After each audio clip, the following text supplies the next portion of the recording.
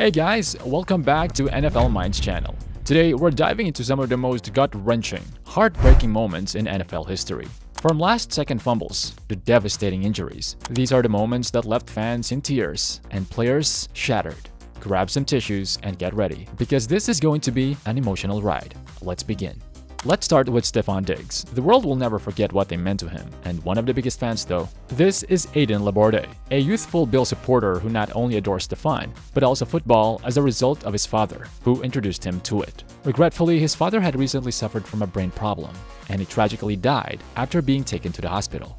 Since Stefon also experienced the anguish of losing a father, his father passed away when he was a child due to a medical condition. This news was very upsetting and pained him as well. It also became a hot issue.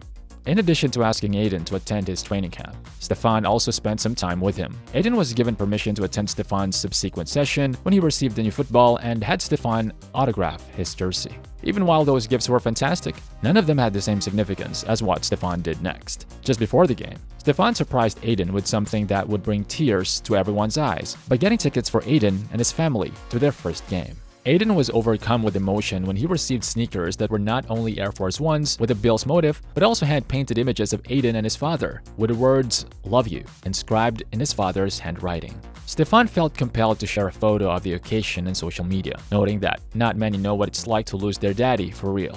"I remember it felt like I lost everything. I had to make myself a man. Merry Christmas, little Aiden." After that, Aiden's mother started being emotional and teary-eyed just thinking about it. Although Stefon touched the lives of many people he had never met, no one's life was touched as profoundly as that of NFL player DeAndre Hopkins, whose moving narrative began with the burning of his mother. When a second woman approached DeAndre's mother and her boyfriend on July 20, 2002, they were fighting when the other woman approached them holding a cup of liquid and did something fatal. Her only hope of survival was for a helicopter to land, pick her up, and transport her to a burn center where she would receive specialized care due to the chemicals on her body being essentially acidic. She was in a coma and had to stay in the hospital for a month. Fortunately, she lived, but it cost her and DeAndre a life that would never be the same. DeAndre intended to use everything that had happened to her as inspiration to become the best football player he could be, even after all of this sorrow. DeAndre was therefore expected to enter the NFL as a first-round pick, following his record-breaking and dominant performance in college football. When his fantasies eventually come true on draft night, his mother was there, of course. However, his emotional journey and the things he did for his mother didn't finish when he made it to the league. DeAndre promised to take her to as many of his games as he could, even though he knew she would never get to see him perform live on the largest platform. And whenever she's there, DeAndre works extra hard to make every catch, so his mother can hear his name shouted. DeAndre also always finds her in the stands when he scores a touchdown or even receives the game ball, making the occasion extra meaningful for her. Envision enduring all of it. Though, going forward, not every story is heartwarming because someone nearly died.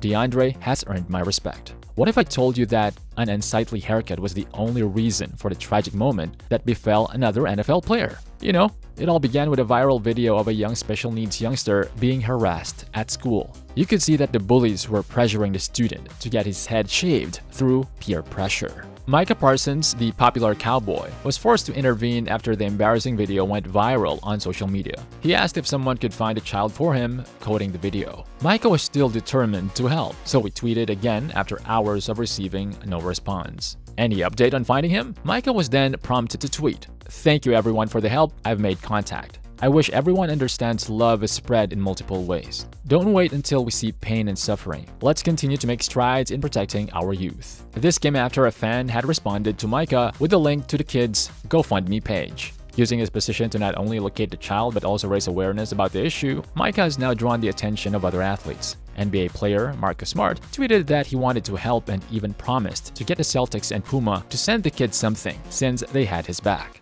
With the help of two athletes and their supporters, the child's GoFundMe page went from having a few $100s raised by a few supporters to over $1,000 in donations and over $30,000 after that. The child used the money to buy new clothes, a new haircut, and of course, to put some of it into savings because that amount of money changed his life.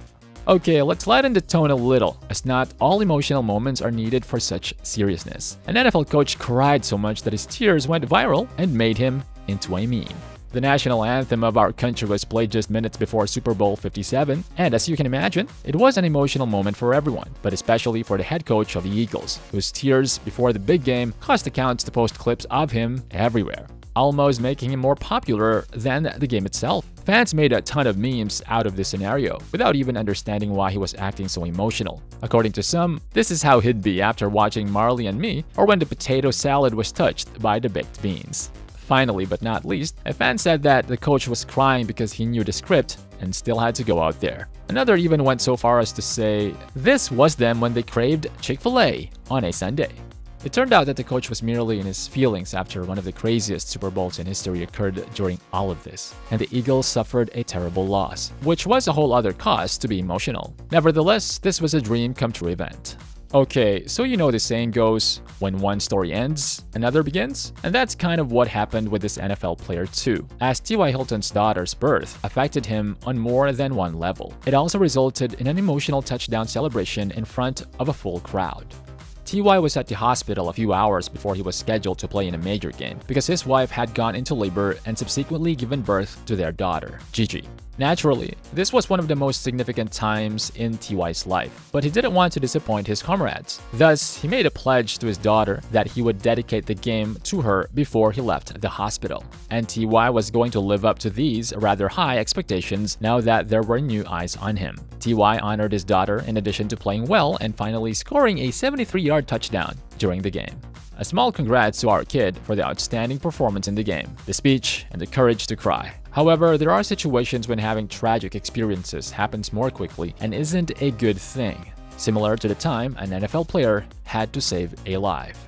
Following a night out with some friends, KJ Osborne took the responsible course of calling himself an Uber. However, KJ and his driver were simply heading home when it scooped him up when all of a sudden something bizarre occurred. When a man lost control of his vehicle while driving, it crashed into a concrete pillar beneath a bridge and caught fire from all angles. KJ quickly ordered the Uber to stop and hoped they could assist him in getting out. Fortunately, KJ's intervention allowed them to rescue the man from burning the automobile and bring him to safety. Police and paramedics still had to rush over to the scene because of the scenario, but they told KJ that the man simply had a broken leg and wasn't dead. In reality, KJ was one of those heroes without a cape. However, he took all the credit to someone else when he posted an emotional image of himself and the other people who put the burning car out on Instagram. However, KJ wrote, most of the time the saying goes, wrong place, wrong time. But this time, I believe God had me us at the right place at the exact right time last night. Myself and these three absolute heroes helped save a man's life by rescuing him from a vehicle up in flames after a bad crash, a situation I'd never imagined being a part of in a million years. I leave you with this. God is real and His love is real. He will send His angels to be camped around you and provide you with His grace and mercy.